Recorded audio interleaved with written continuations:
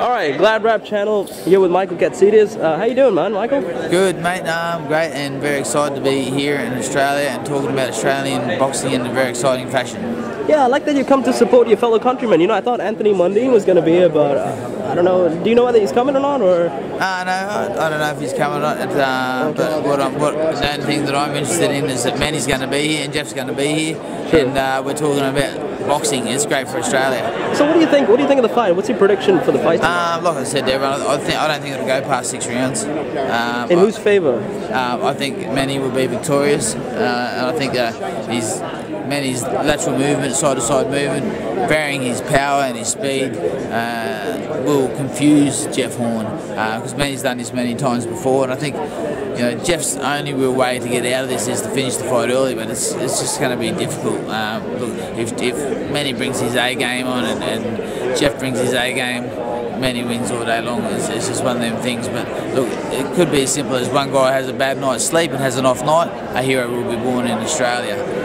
My prediction after the fight, Jeff's going to be battered and bruised, and Manny's going to be looking fresh like he did before the fight. But regardless, Jeff will be an Australian hero in the public's eyes. Okay, yesterday at the public training session that he had, he said all he was focused on right at that stage was just cutting the weight. Who was?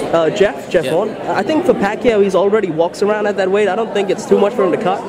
But do you think that could be a problem just because of the fluid reduction and just focusing on losing the weight? Do you think that could that could hinder Jeff at all? No, it's neither here nor there, mate. Look, that's one of them things. Like I said, that goes with my prediction.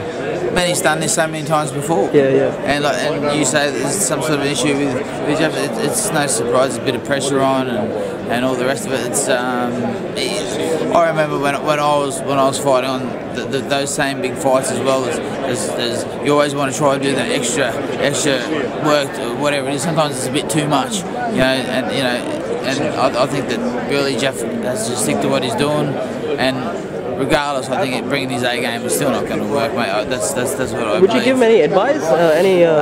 Jeff? Yeah. No, that's for his trainer. I'd stay right out. That's for his trainer. All I can do is just be there in spirit and wish him the best of luck, mate. And just regardless, I think he's a hero in the Australian public. Fantastic. The public, yeah. Sweet. Thanks, Michael. No, appreciate it. My pleasure. Thank you very much. Yeah, good on you. Cheers. Sure. Thank you.